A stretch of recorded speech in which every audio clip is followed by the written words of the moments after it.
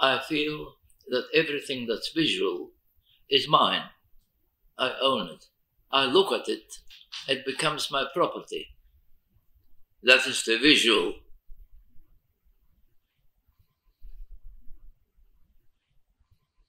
I have been taught how to look with my teacher at the Bauhaus art school. It was he, actually. He taught me how to, not just to look, but how to see. I owe him everything. These three are from Europe. This one was a photographer who took photographs of my work. And that photographer, I was still at art school. I don't know how it came about. Somebody wanted photographs of my work. The photographer said, well, money means nothing to me. He said, but if you do a cartoon of me, I'll take them to you for nothing. So he took a whole number of photographs of my work, and I made this one for him. The camp commander of the United Nations Relief and Rehabilitation Association or something, where my mother was a doctor. Refugees were being looked after.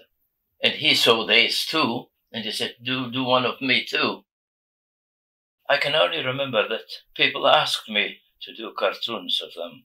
They didn't want a portrait, because it was probably something to do, with a general sense of humor. They wanted to have a laugh.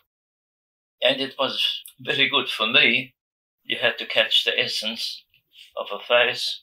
It actually led to proper appreciation of portraiture. It was good training. From the art school, these are live drawings at that time. These are self-portraits. That was just a plaster cast at the art school. Field Marshal Hindenburg. There were lots of plaster casts that appealed to me most.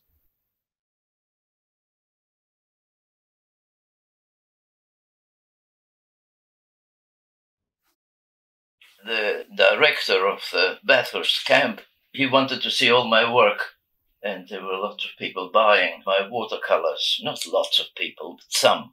And so amongst these were these photos. Director of the camp, Rees, he said, oh, I want to have these to decorate the kindergarten and the community hall in that style. Can you do that? So that was one wall that were the great Australian sportsmen of the day, the tennis players and a boxer and a golfer. It was meant to be an educational.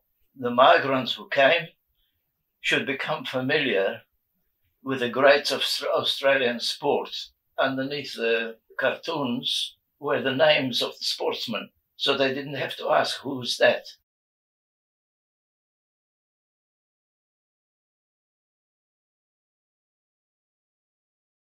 And that was a kindergarten. That's the fish. The fish was a kindergarten.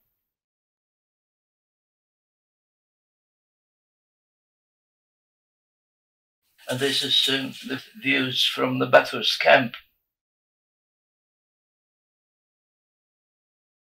And that was my studio in Bathurst.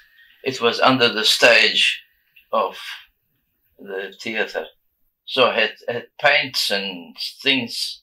On top of that, I did my own painting. And they said, under the stage, there's lots of empty room. And I had a look, and it was a beautiful window there, too.